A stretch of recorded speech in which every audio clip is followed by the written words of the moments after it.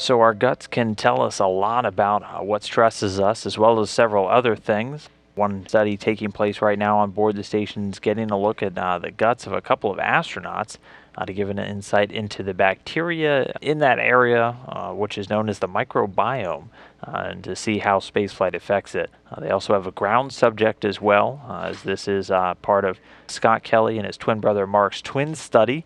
NASA commentator Lori Meggs caught up with the co-investigator of this experiment to learn more.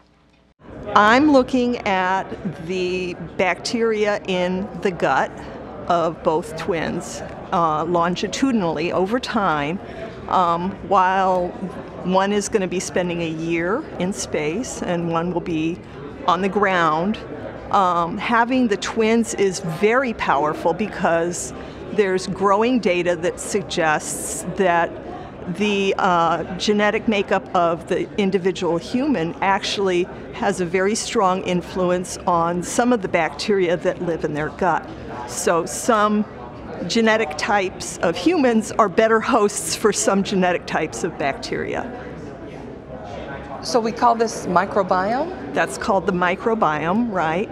Microbiome would be all of the microbes living in a particular environment. In our case, it's the GI tract.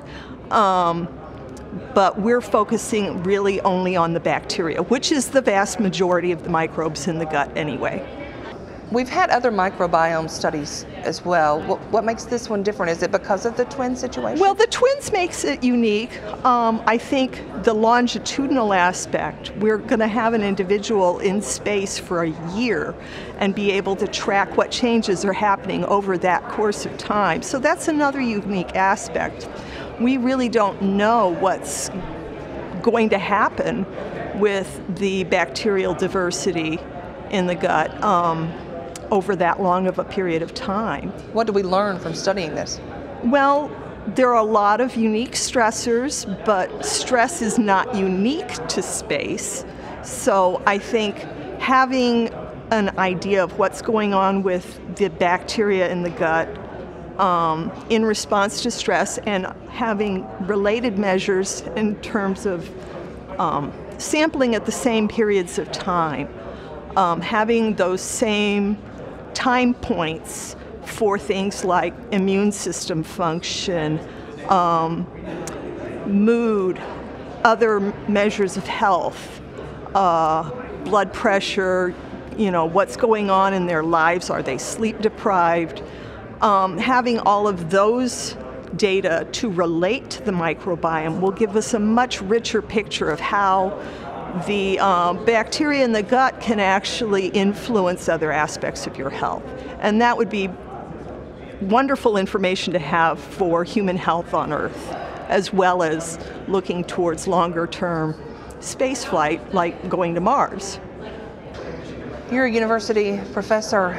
You have a space station experiment, an international space station. Isn't that wonderful?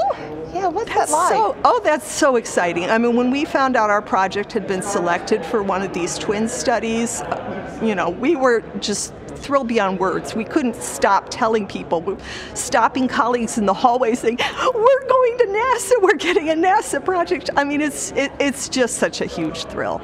And the NASA people have been so wonderful to work with. They've been so engaged, involved at every step of the planning. It's really a great opportunity.